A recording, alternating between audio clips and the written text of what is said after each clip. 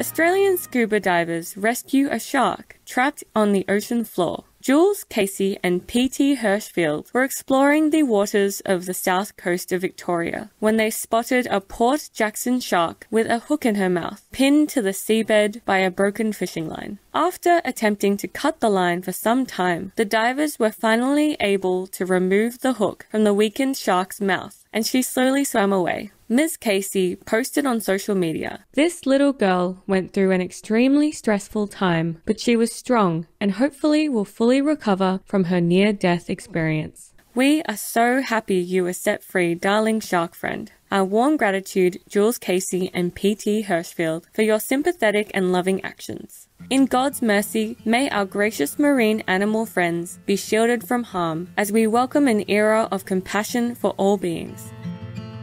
Supreme Master Ching Hai tearfully present the Shining World Hero Award to Jules Casey and P.T. Hirschfield for your compassionate rescue of the small helpless shark. With heartfelt gratitude and love, may heaven reward and bless you manyfold.